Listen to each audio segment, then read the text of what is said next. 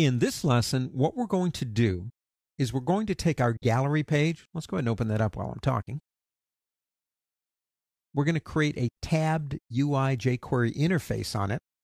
And each tab will allow us to access photos, videos, audio, and introduction, all through the tabs. It really is a pretty cool system. So let's do this.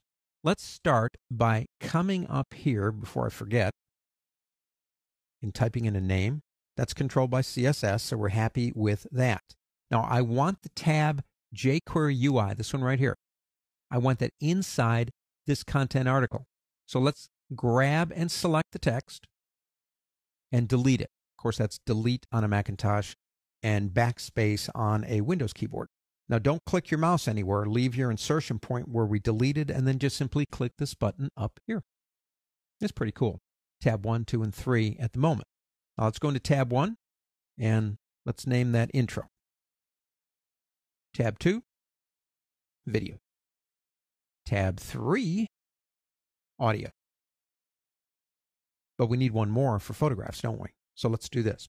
Click up here, right there. Go into here. Now let's change the name to multimedia. Here we have intro, video, and audio. Now go down to audio because we want it on the other side of audio, and then click the plus sign right here. Tab 4. Let's name this one photos.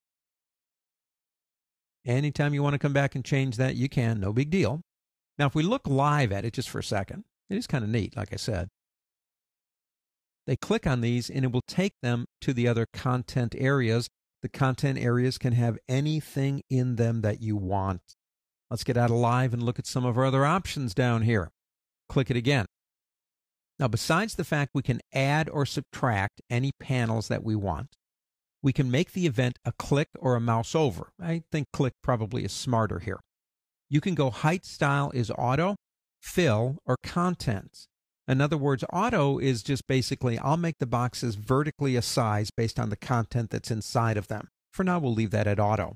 I don't want to disable the tabs. I don't want it collapsible. You have horizontal or vertical for the tabs. I'll leave it at horizontal. And you have one more area over here that's hide and show, and it says none. Let me at least show you how this works. Go say to shake on both. Now go back to live. Now watch what happens to the content when I go to the next one. It shakes it. I don't know about you, but that's kind of annoying for what we're doing. So let's go out of live. Let's go ahead and click the tab again here, and let's go ahead and turn that off. You could try some of the others, see if you like them. You can, though, get too cute when you're designing websites or just about anything else. You can get too much shake, rattle, and roll and just kind of really turn off everybody. So we now have 4 areas. Each one can have content in it. Let's go ahead and save what we have. Now it's going to ask us to save a whole bunch of JavaScripts and some PNG files, all kinds of things it's going to save. You can see it all over here. Now if you want this to work, you're going to say OK. Okay, that's about it for now. Let's go ahead and close it. In the next lesson, we'll talk about the introduction area.